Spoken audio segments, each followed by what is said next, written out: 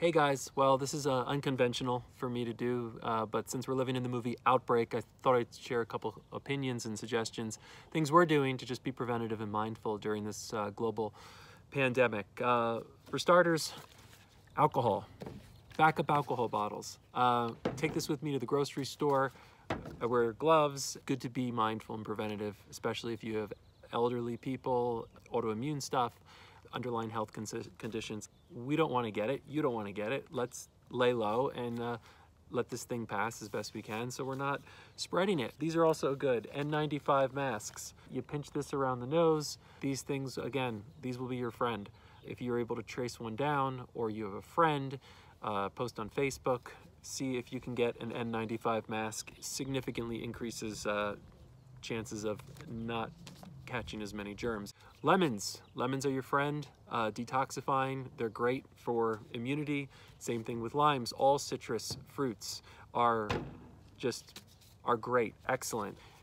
Colloidal silver, very good. I've heard of stories of people putting it in their ears and turning blue though, so go by the directions on the box. Please don't go turning into a Smurf. Also, these things, vitamin D. Vitamin D is great. I mean, this company just they put garlic and kale and carrot root and just all these super healthy, boost the immune system, detoxifying ingredients.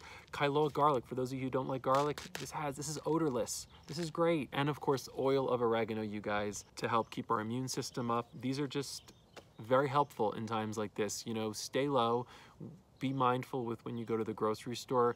Recently, Target's been opening at 8 a.m. like Costco. You gotta keep checking back because it's information varies from day to day. Get in there, get your toilet paper. I know that's like they're gonna make movies about toilet paper after this thing. Get in there at 8 a.m. or whatever time they first open and get out. Be mindful of what you buy. You don't need to buy ice cream and tiramisu in a freaking global crisis. Reusable bottles. Reusable bottles are great. Get a couple of these and then you can back them up with the 3-gallon ones, which are awesome, and the RO water.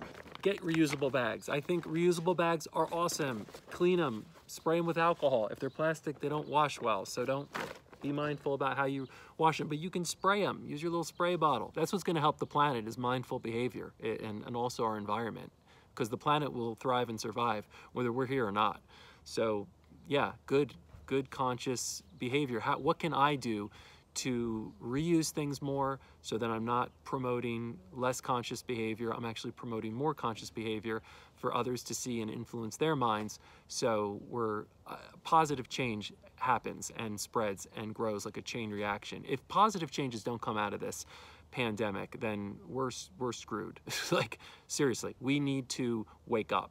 This is a wake-up call. I see this as a reset. And speaking more spiritually, I personally believe we're going to get to the point where if those who do not behave for the life process, the greater good, for what's best for our environment, each other, having a more plant-based diet, I'm not telling you what you should do. Ultimately, going beyond this, survival, supplies, mindful behavior, in the general terms, we will reach a point where vibrationally raising planet, which is reflective of the Schumann resonance, will not correlate with a lower vibration. So those that are self-destructive and insensitive, I see this almost spiritually, like the underlying is a reset, because we're all in this together. We're all going to get through this together. It's unfortunate and scary that it's a serious concern of what's going on, and we can, by being good examples to others, staying home, laying low, letting the peak taper off, because that's how things work as a graph. When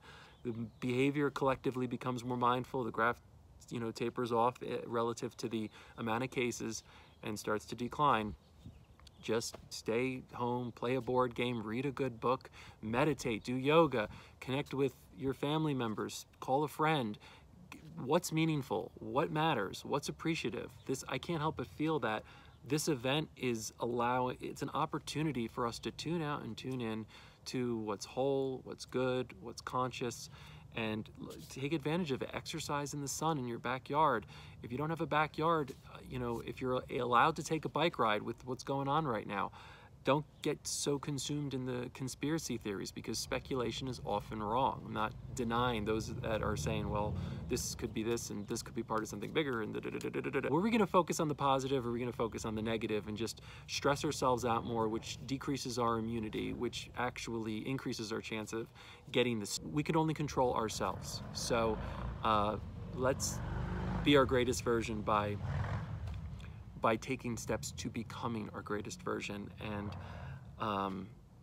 that really comes from within.